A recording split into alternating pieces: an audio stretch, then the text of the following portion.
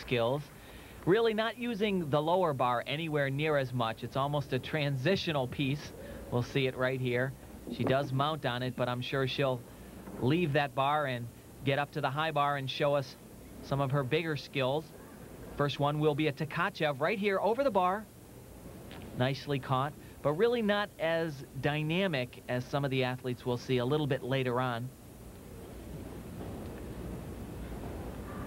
She's working cleanly, but a little bit labored. You noticed a little slight form break there and a stumble on the landing. Not going to bring one of